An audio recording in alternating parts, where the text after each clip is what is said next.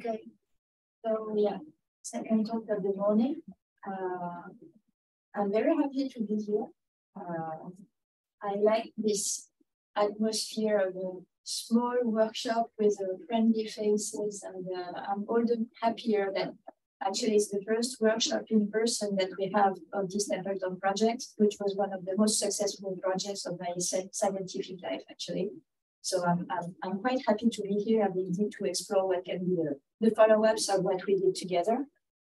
And so the title of the talk is Bipartite Quantum Energetics. So I guess it's kind of in the scope of the workshop because we all decided to put temperature, to throw it out of the window. And I was so happy to see that on the slides since it's been a chorus, I think, for a while now. And so just a bit of introduction first. So that's the group I shamelessly abandoned in Grenoble. That's the last day in Grenoble I spent. And now we live a very posh life because we meet in France, we meet in Singapore, and we meet in California. So thanks for this also. And so we recently picked a name. That's the Quantum Energy Team, like Lett. And in this group, we actually do lots of things with energetics in front of it. So energetics of quantum measurement, which is basically the topic of the meeting, but also energetics of quantum optics, quantum information, and quantum technologies, which is what I will explain a bit more tonight. And yeah, so some of my students are here, and I'm quite happy to see them. And yeah. Applications welcome, because I said I left to Singapore and now I'm sad and alone. So if what I'm saying is of any of interest to you, don't hesitate to apply because there are some positions open. Okay, so I'm going actually to rephrase what you said, and I promise we did not synchronize before. What is quantum energetics? So instead of having a KB that is erased, this is a thermometer. And so also, I would define it the same way. It is a little cousin of quantum thermodynamics, with this idea that actually we don't need temperature to define the relevant concepts, actually. And so the purpose of quantum energetics is to explore the relations between energy, entropy, and information flows in the quantum realm. And here, the basic thing that matters is that we don't have any temperature anymore, but we have a source of entropy that can be specifically quantum. And this source of entropy, everything that we did so far, that was quantum measurement, but actually you can think about any kind of quantum noise, and we all know there is a zoo of possible quantum noise that can serve as a resource. Okay? So what are the motivations of this emerging field? So I just said it, quantum noise as a resource is something that is interesting. So, and the equivalent in visual thermodynamics is getting turned it into work. There is another field that is currently getting strongly consolidated, which is the field of quantum batteries. And quantum batteries, it is very cool because from day one, they had no temperature to deal with. It's just about optimizing energy flows between systems. So they are really in the scope. And so basically that's for the first law, and then for the second law, since we have to rebuild all the concepts without temperature, we have to define and quantify what quantum irreversibility is. We can go through quantum fluctuation theorems, and then we can relate first and second law via this idea of minimal work costs, bound, and efficiencies. So that's basically the roadmap of quantum energetics, which is basically stolen from thermodynamics, but again, using a new dice as the source of perturbation and fluctuation.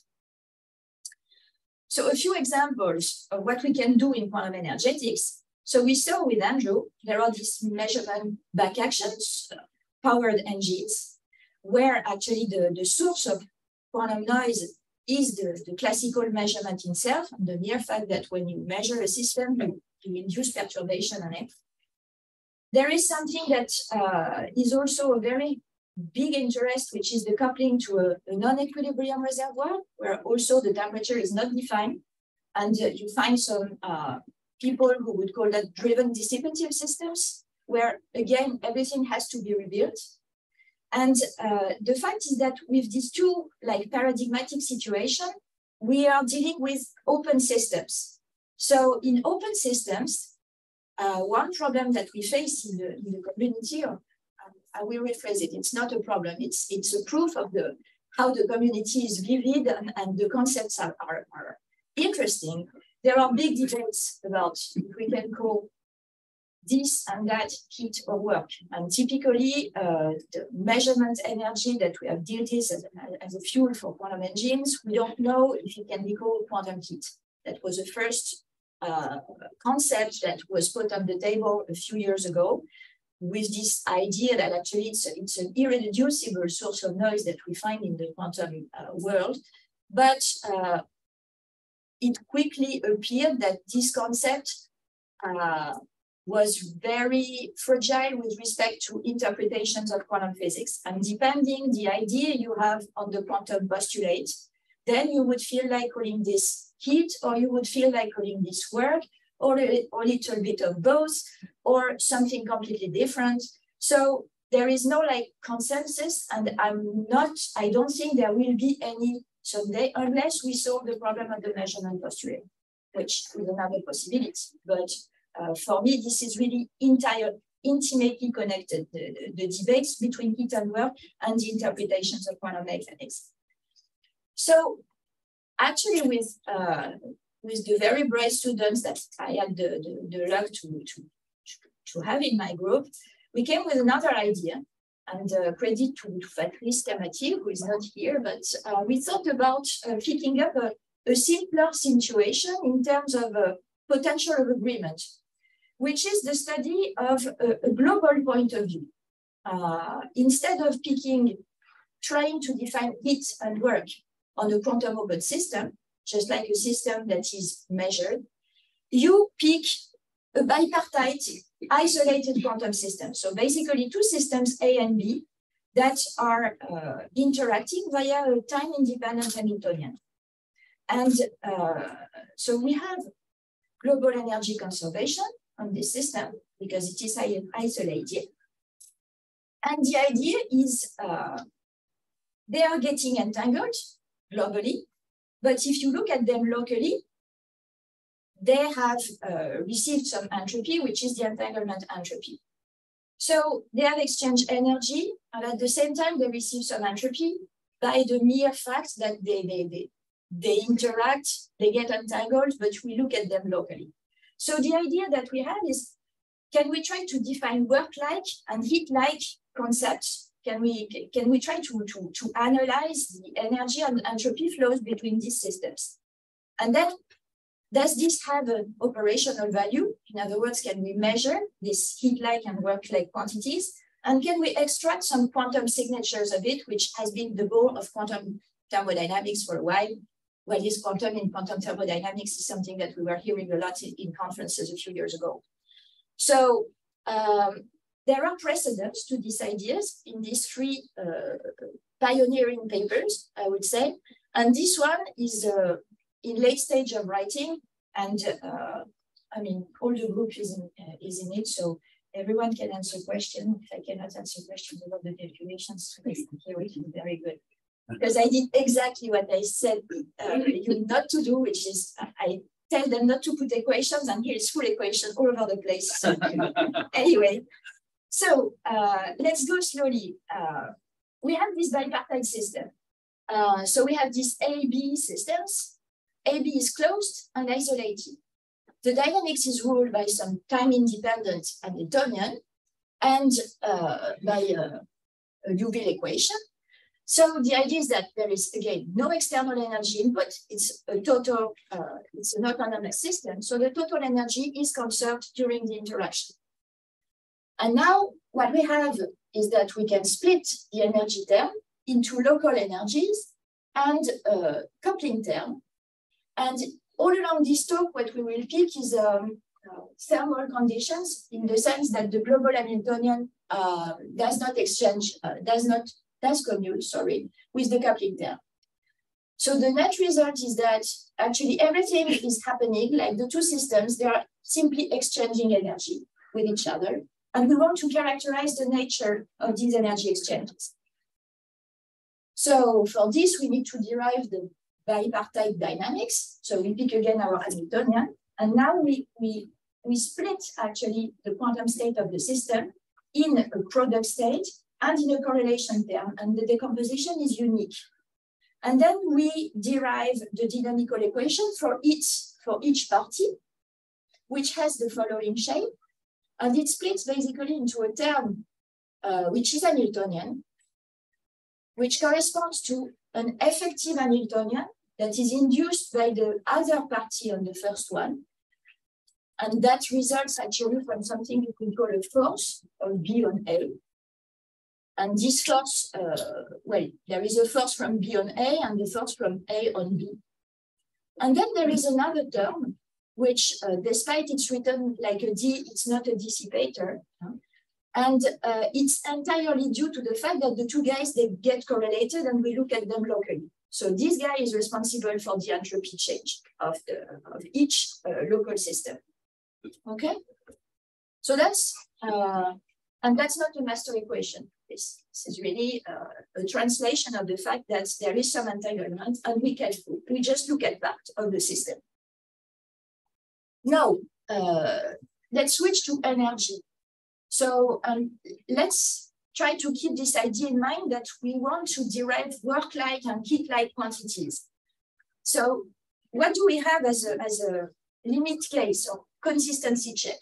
We can pick the case where actually B becomes so big, not being defined, but so big being classical, like the guy does never get entangled with A, which means classical in the Heisenberg complementarity perspective. So if B is in this classical state, then there is by definition no entanglement. Then it means that the correlation matrix is zero.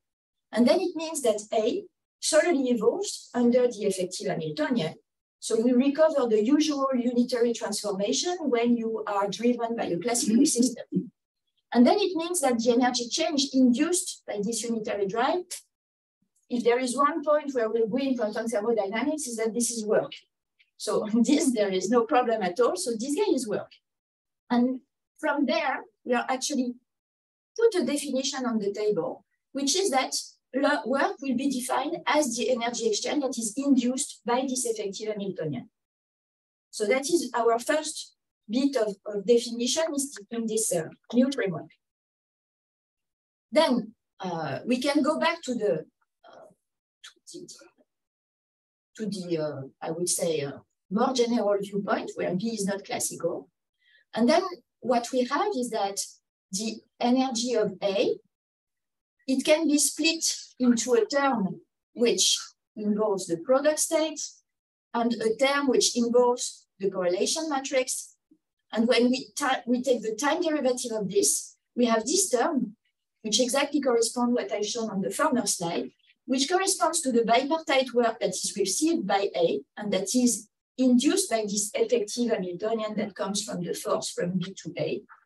And here, the new part here, this is what we call bipartite heat that is received by A, and that comes from the mere fact that the two systems, they get correlated.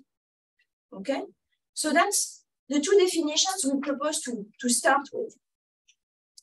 And now that we have this set of definitions, we can start studying the properties. We, like I said at the beginning, are in the situation where V commutes with the total Hamiltonian, so it commutes with the sum of the local Hamiltonian. And in that case, what you can show with some calculations is that the flows of work, they exactly compensate each other, which is I found very cool because I see like a quantum translation of the action-reaction principle.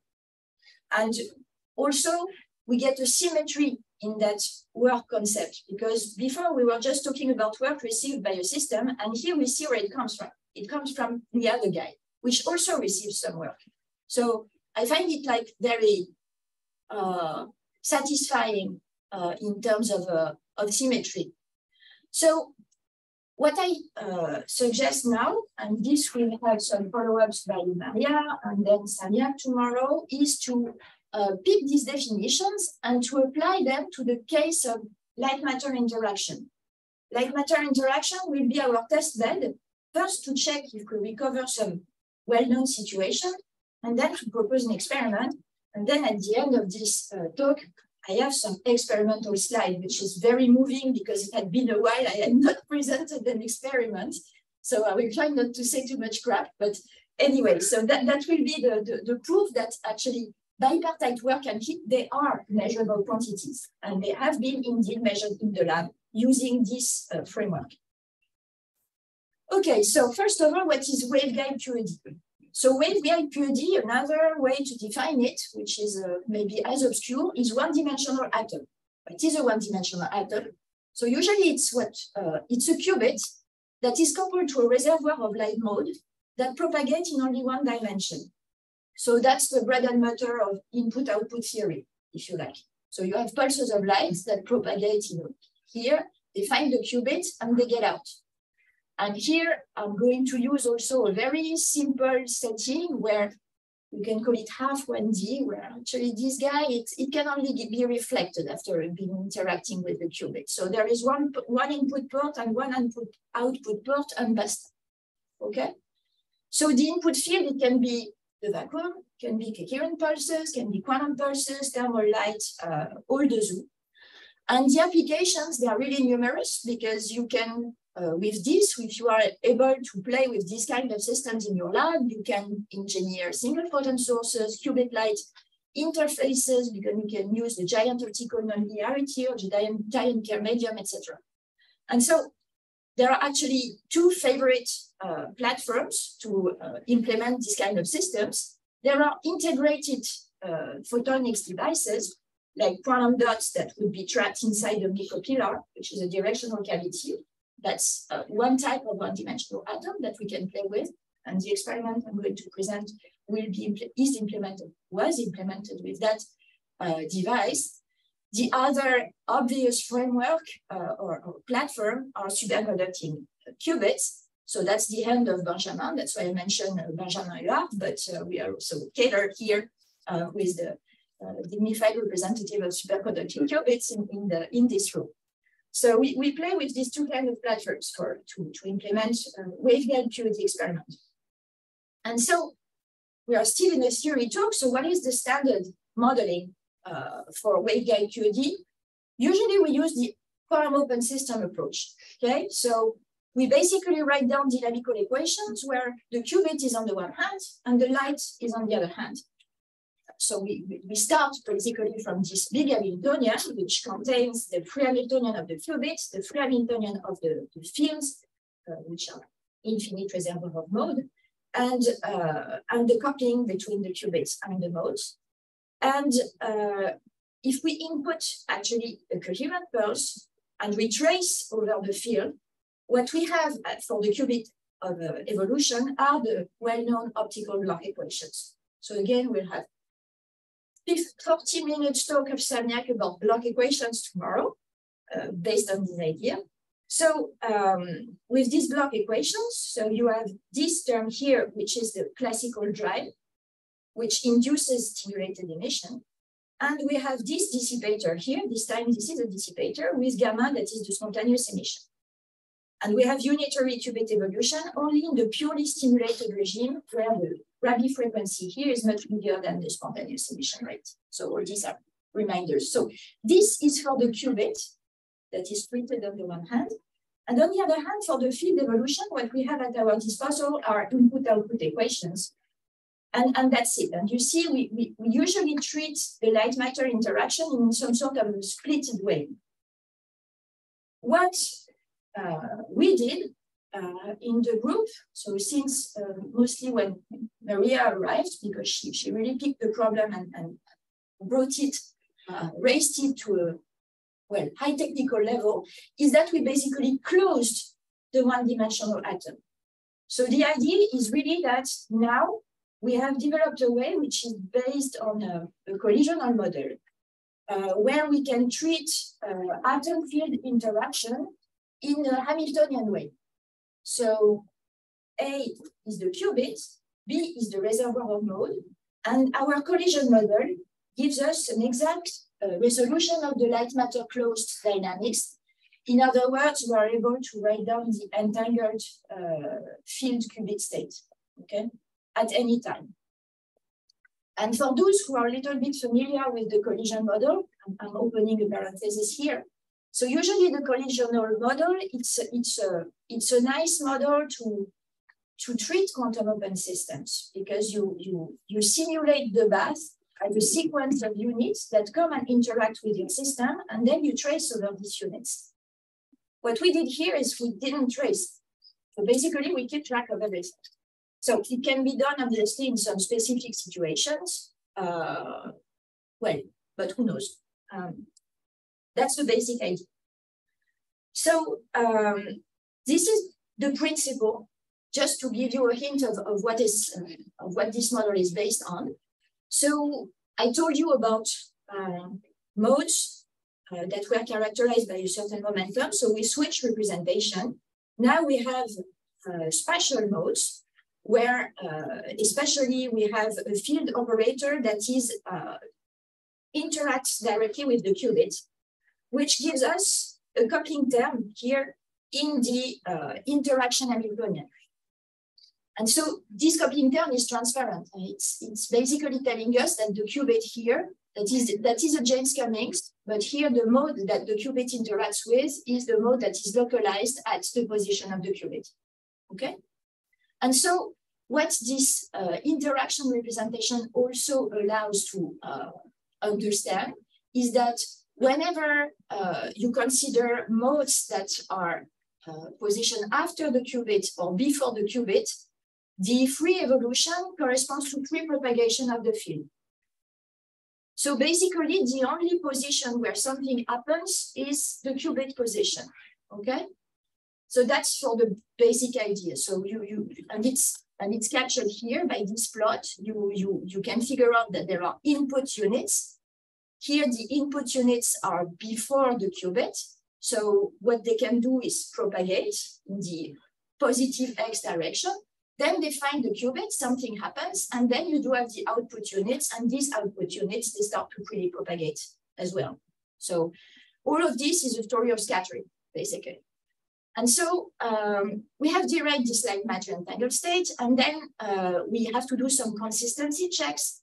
And the consistency checks, they are basically what I told you at the former slide, which is we need to find, again, the optical block equations when we trace out the field, and we need to recover input-output on average, okay? And that's what we found. So now you can believe me, I hope. And I guess we will see more of that in Saniak's talk anyway. So it's wrong to talk. So yeah. So now actually that I told you a little bit about the dynamics, we can switch to the energetics, okay? Because the deal here is to study energy exchanges between two systems that form by themselves a joint autonomous system, isolated and closed. Yes? I have a question. So here we don't have the concept of dissipator. How can we recover optical clock equations from? Because what you have to do is to trace. But so, optical clock equations need some kind of temperature because it is dissipator basically in light matter interaction. So there is a dissipator. Yes, so true. So what I'm describing here, the exact light matter states that we have, it's for a waveguide that is prepared at 0 temperature. Okay. So indeed. But to obtain the dissipator from this picture, you just have to say that this field that you're decomposing is a thermal field with a certain temperature. Then you trace over its thermal field, then you find the optical. Then it's okay. Then yeah, but this is textbook, right? So yes. I mean, it's of course it's not to say that you should know, but it's just text. You can find it in your song. Yeah. Okay. Good. Cool. So yeah, now what we have to go back to is actually the bipartite dynamics I told you about at the beginning, because now I hope you are more or less convinced that there is a way to solve the dynamics in a closed manner for the light and the matter in this waveguide QED approach. So we are back to our A and B system, with A being the qubit and B being the field. And we can go through this idea of effective Hamiltonian and this bipartite work and bipartite heat. So that's the game that we are going to play now. First thing is to revisit the bipartite dynamics in this waveguide QED system. And then we apply the recipe that we did at the beginning of this talk, which is we have our coupling Hamiltonian, we have the total Hamiltonian, which contains the Hamiltonian of the qubit of the field and the James-Kerning-like Hamiltonian. We decompose the density matrix of the light and the matter into a product state plus a correlation term. And we derive the dynamics of the field using the same concepts as I presented before, which is here the effective Hamiltonian induced by the qubit on the field, and here the not dissipator, which is induced by the correlations. So now it's interesting to look at the expression of the effective Hamiltonian that is exerted by the qubit on the field, which can be written in that way. And what's interesting is just this to comment, which has a shape that could ring a bell to some of you because it is nothing but a displacement operator. When you go to the unitary map that is generated by this Hamiltonian, you find that the qubit displaces a little bit the field at each collision. And this displacement really scales like the qubit coherences or the dipole that is carried by the qubit.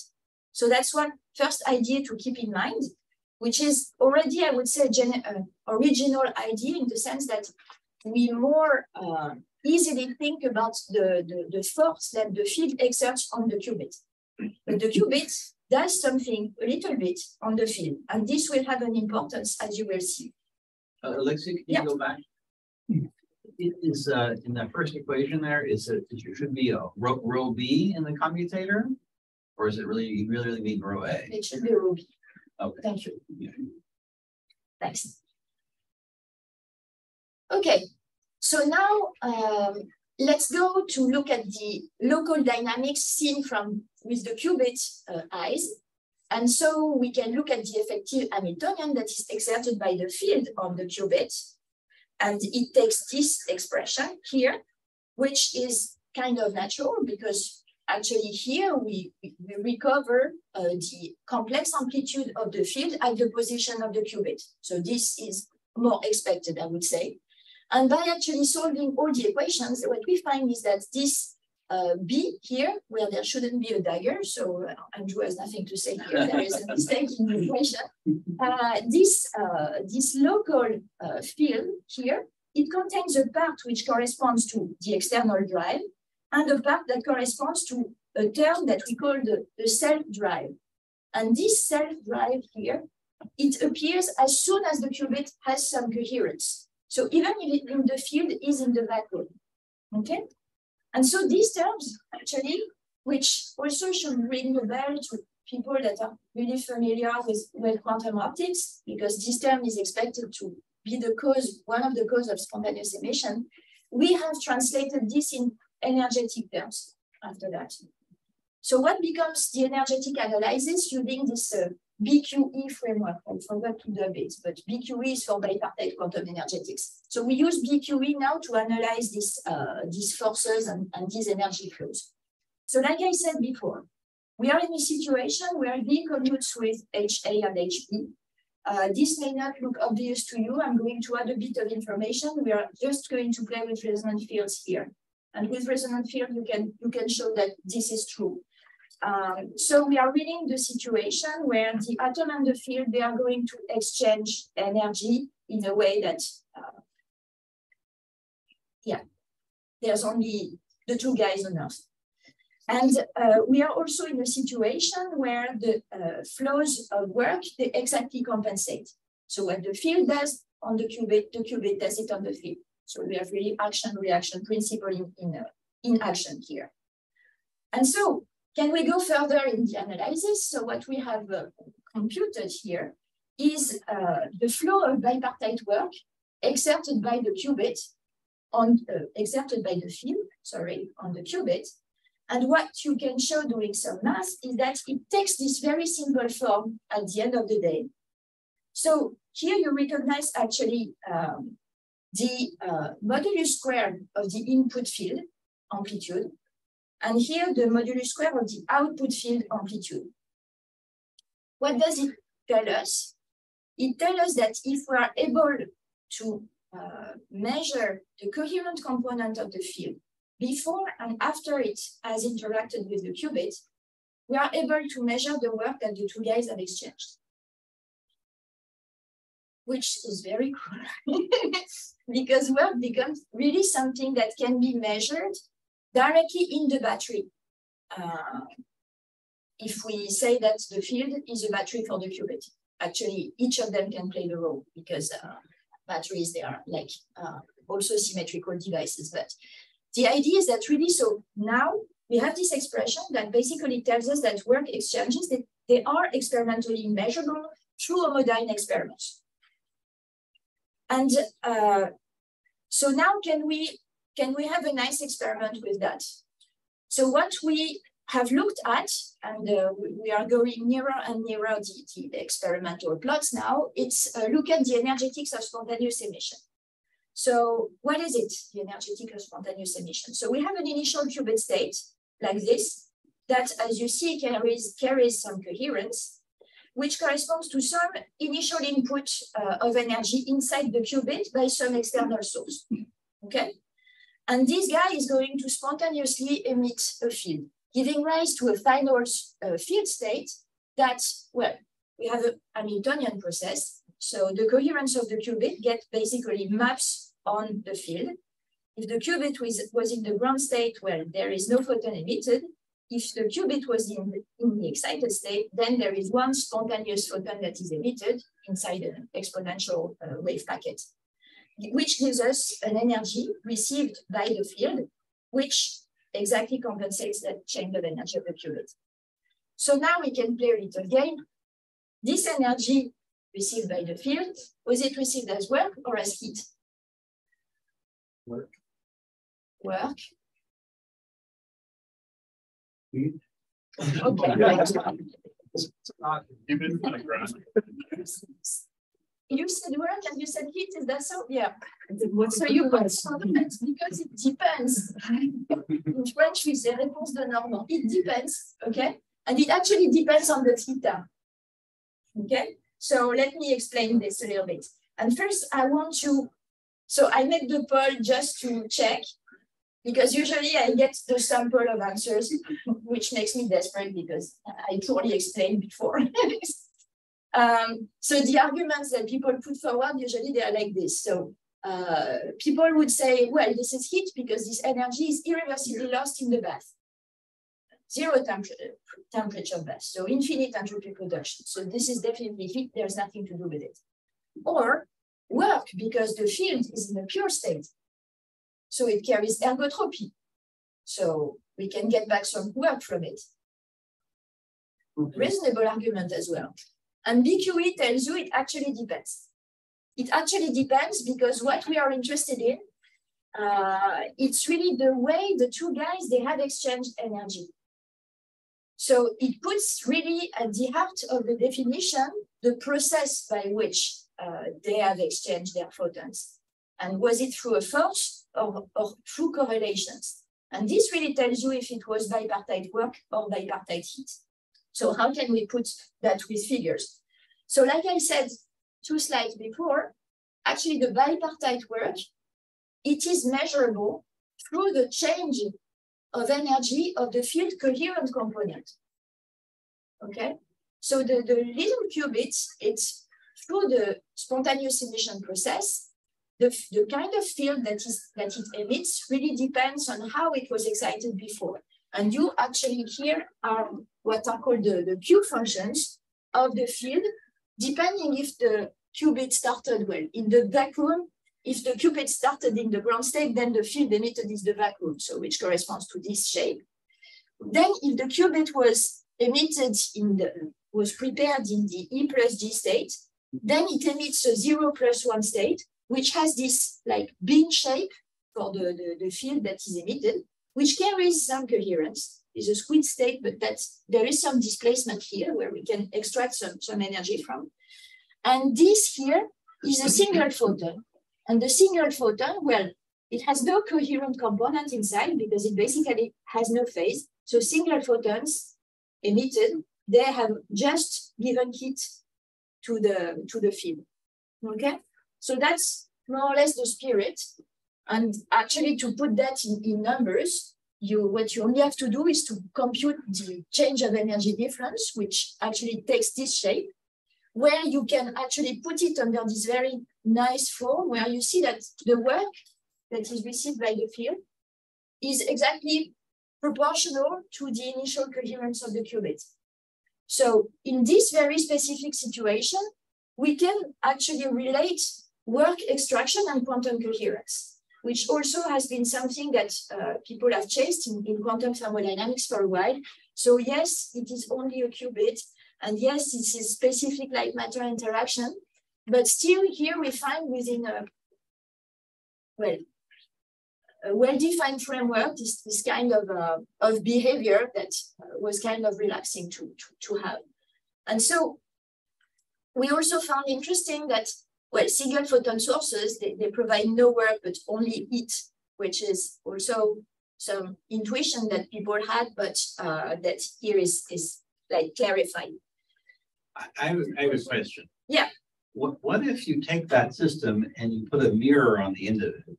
And so you send that photon back to the atom. Can you re-excite the atom perfectly? Yeah.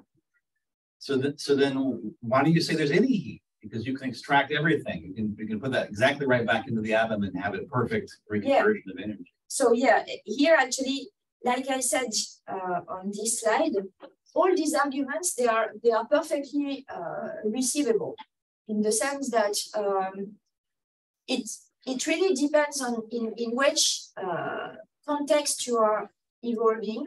The BQE framework is really here to like track the way people have interacted. That's what is carried by the concepts of heat and work. Now, how it relates to reversibility, because this is basically your idea, to put a mirror and to try to rewind time and to see if the concept of work has a connection with concept of entropy production. So this is something that it could be a follow-up to connect this to entropy, because right now we are definitely evolving in a purely energetic framework. That said, in the last part of the talk, I have, so after the experimental plots, we have this theory paper that we have with Maria and Patrice, where we address the operationality of the concepts of bipartite work and heat, and we connect this to ergotropy. So it will partially answer your question. But I would say, to close this, is that very often we have this outcome that heat and work, they are contextual. So they really depend on the protocol you are playing with. And then you have to shape your concept with respect to what you want to optimize, basically. That's the cautious answer I would give in terms of your spent in the field. Do you have any formula which relates like heat and entropy production? Not yet. Not yet. Welcome. No, yeah. Actually, I would also say that this is one of the big praise of quantum thermodynamics and quantum energetics in general, in the sense that in thermodynamics, you have a natural connection between entropic concept and energetic concept, which is temperature. And now we have exploded the bridge because we put temperature, we throw it out of the window. So we have to rebuild everything. I'm not sure we'll end up with analytic expressions, but I mean, for the optical block equation specifically, yeah, because we have temperature. Yeah. Because we have a temperature. Yeah. But as soon as you lose it, then well, yeah, then you can play like I forgot his name. Is it Nickfo? He introduced this effective temperature. Philip Strasberg. I mean, you can play around this, or you. I don't know actually. Here, this is really pure research. One more question about that. Yeah. Last slide. The maximal work, when you have the maximal coherence, it's not all of the emitted energy change does not work. So what is the maximal work? Is it a quarter or a half? It's a half. It's a half. Yeah. It's a half because at this point you emit, well, it's a half of what? No, the efficiency is half. If you define the efficiency as the ratio between the work extracted and the difference in the energy change. Okay. So it's a quarter of a. And it's a quarter of h bar omega 0. Yeah. Okay. So yeah, well, actually kind of answers your question because here there is this efficiency. So like I said, just defined by this, thank you. And so if you do the math, it's simply the cosine to the square of theta over 2.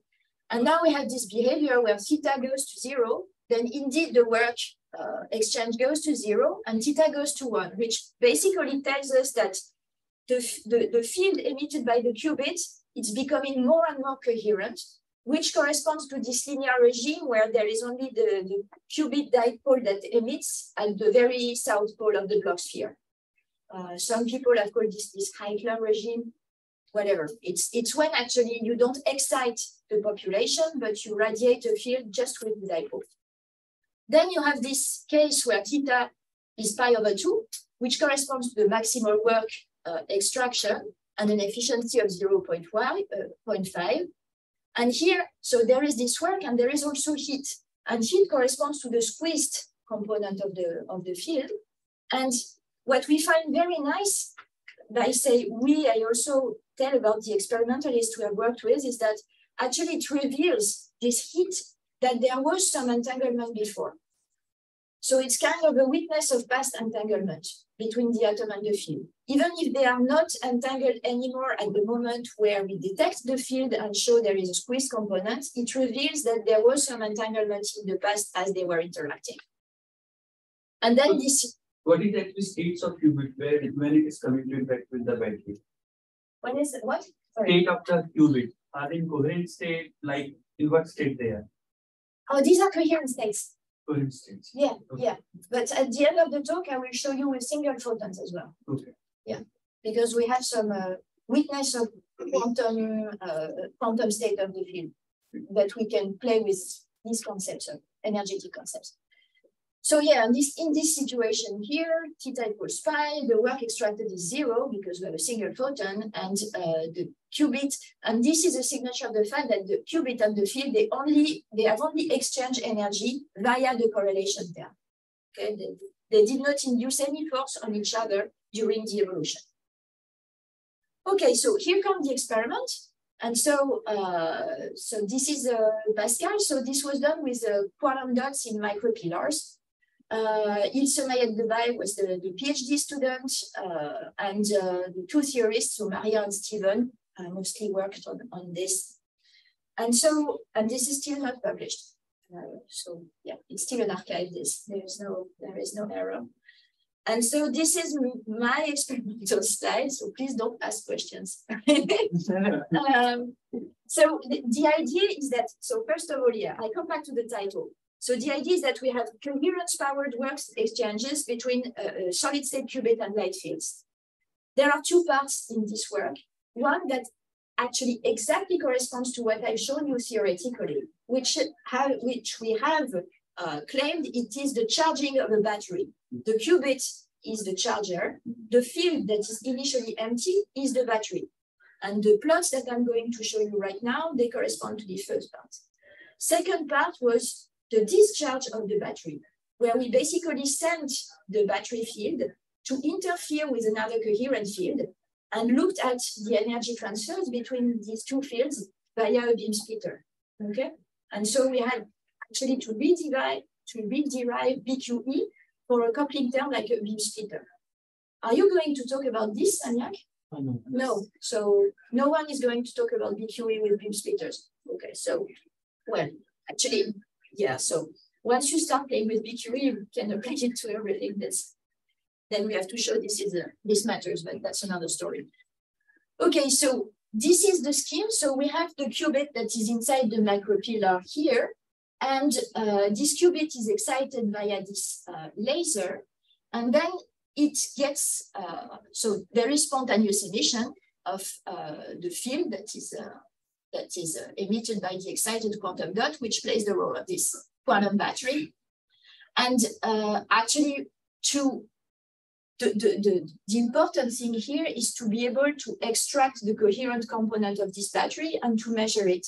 And for this, we do a homodyne experiment, basically, which corresponds to this Mach-Zehnder interferometer. That's what we call self-homodyne, actually, and to measure the coherent component of this spontaneous work. And basically, the idea, because there is less control than in superconducting qubits for this, is that these are the phase fluctuations of this signal that give us a visibility, and this visibility gives us direct access to the work transfer efficiency.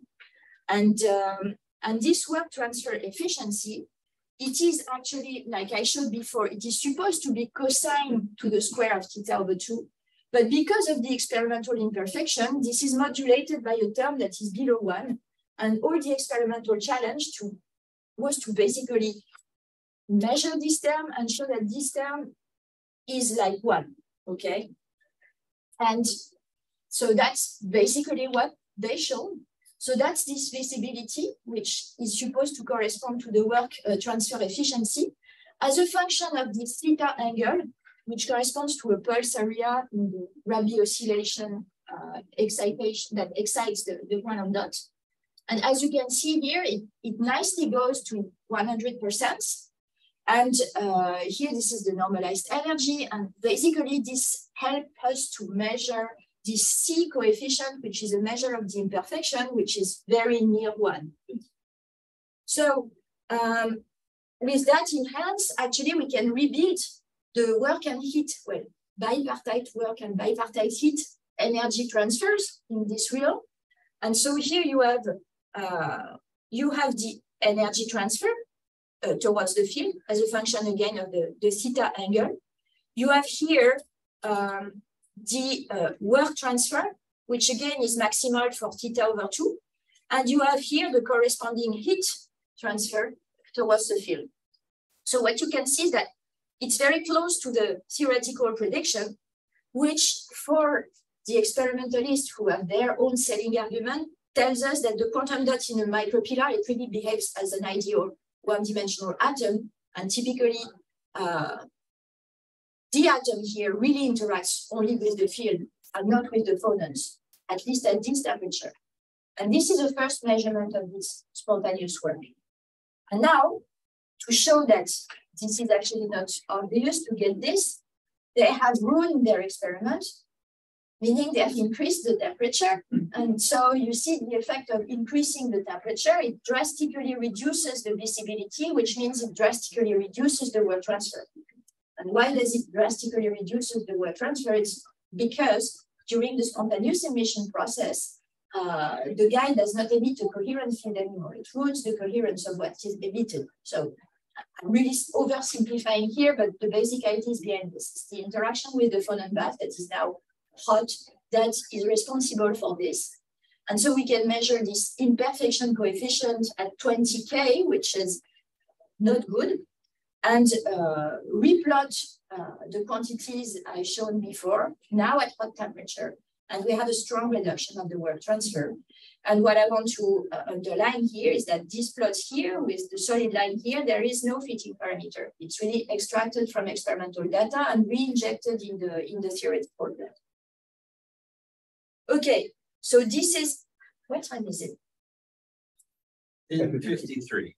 10:53. So are you still with me? You want the last part of the talk or you are, yeah? No? Yeah?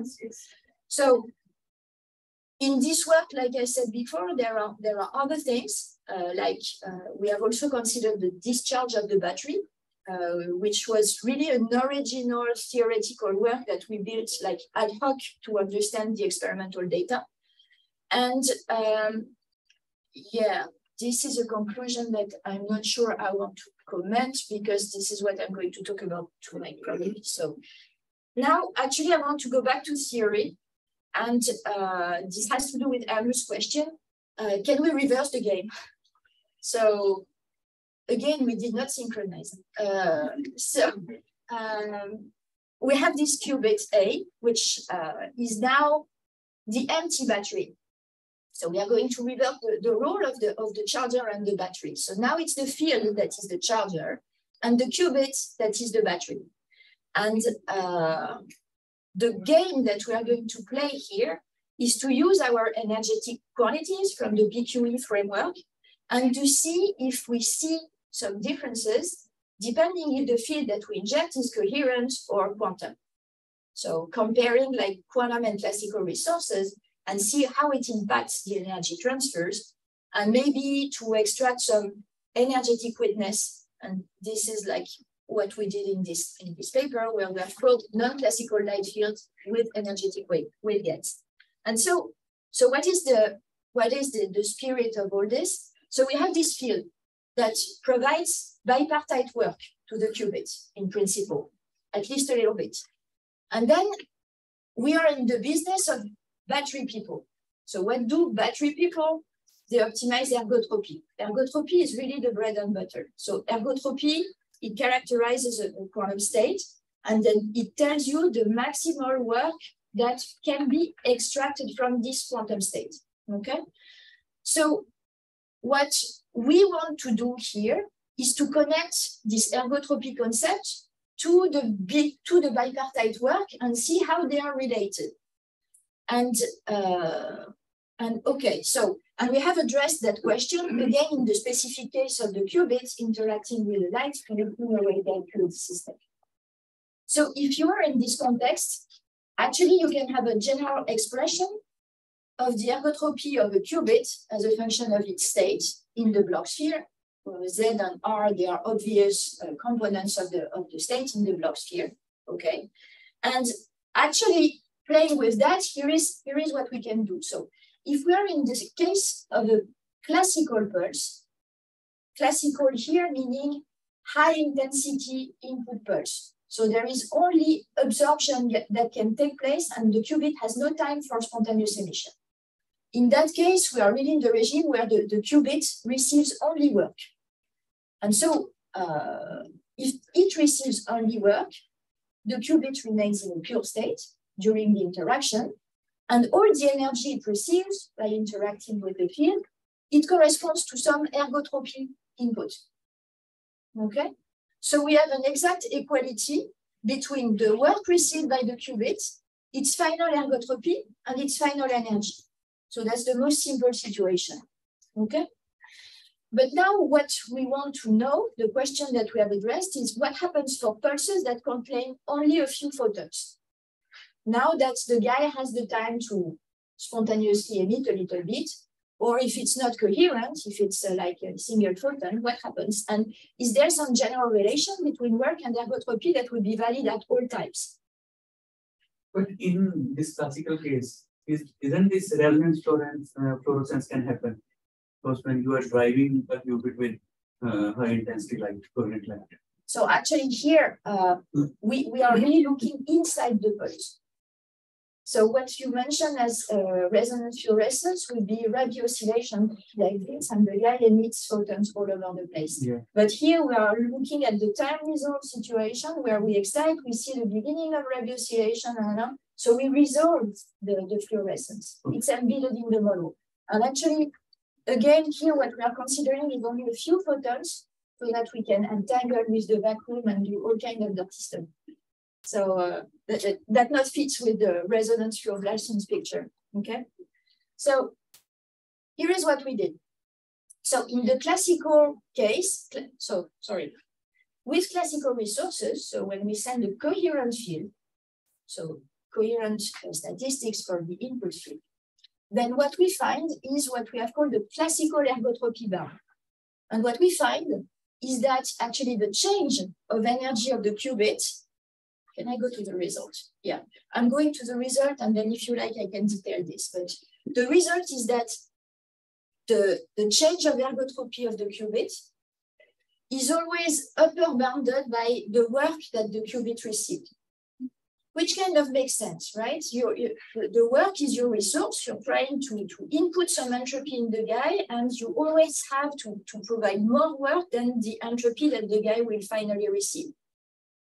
It makes sense in the classical realm. So In other words, a coherent field cannot input more work than ergotropy.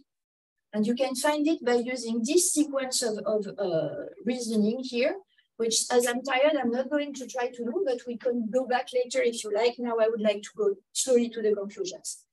Now, if we have a quantum pulse, see, if we take single photons, for instance, as an input pulse, then what you have is that there is no effective Hamiltonian because a single photon has no coherence.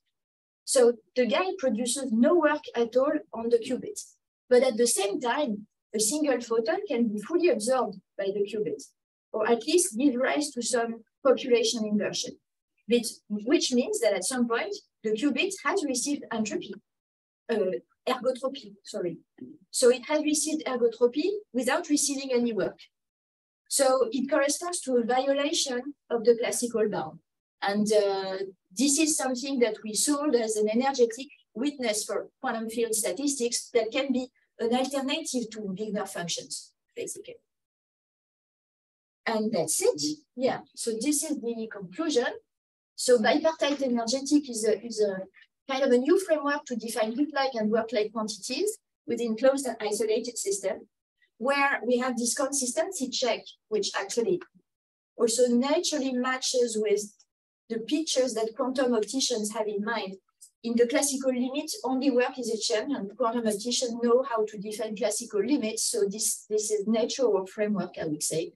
And heat, they are the signal that subsystems, they have been entangled in the past. And if we apply this BQE framework to waveguide QD, we have revealed some new fundamental effects, like this spontaneous work, which is the energetic counterpart of the self-drive that also has been known for a while by the quantum optics community. And we have energetic witness to probe quantum statistics. And the outlooks, I'm not going to comment, but this is tonight's talk. So that's it.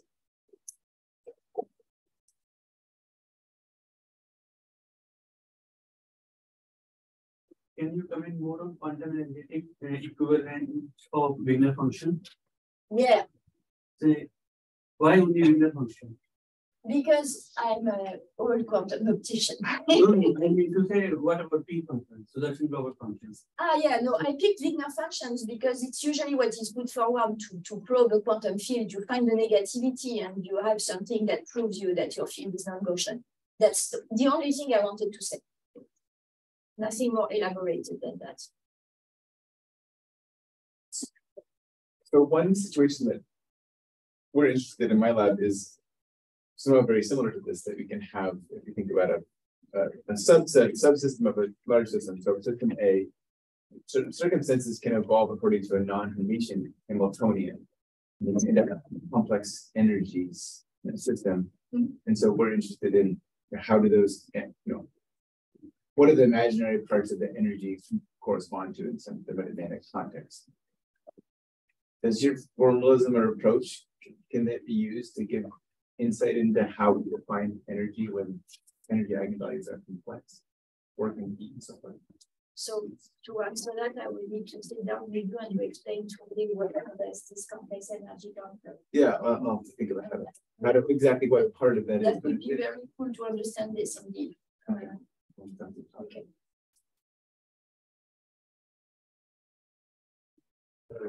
Is there your work in here are there time integrated concepts?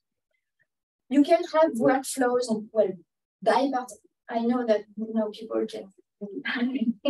can be out debates with bipartite work, bipartite heat, and you have the bipartite workflows that you can integrate to have the amount of bipartite work that was exchanged. So you can have it in a time-resolved way, if it was your question. Well, yeah, I mean, so it seems like there's such a huge difference between thinking about it in a time-resolved way and not, because, so what I was imagining is that if you started with this excited qubit, right, and then eventually it becomes this ground state qubit, right? Yeah. It's almost like very well defined how much energy it lost, right, in that case. And in fact, it gets more ambiguous as you initialize it in some superposition energies instead. Yeah. And I think what you guys had was that the work was zero when you went from excited state to ground state. Yeah. Which is Which I guess confused me at first because I was like, it seems like here everything is as defined as it could be. Like, you know, the qubits energy was well defined at the beginning and at the end. Like, I would, you know, and it gave energy to the field. It seems like everything is well defined and that I should call that work. But I understand that if I look at the intermediate times, I guess there's some entanglement between the qubit and the field.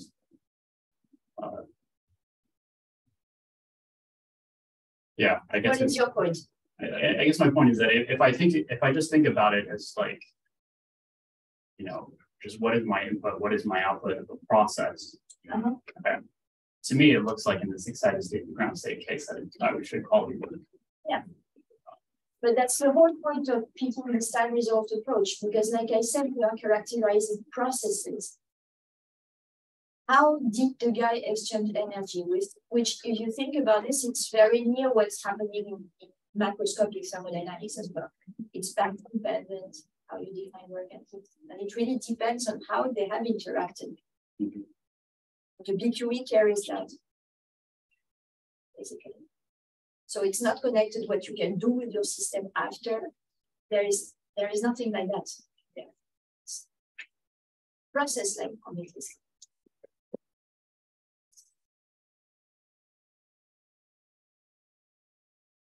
Okay, let's thank Alexia again.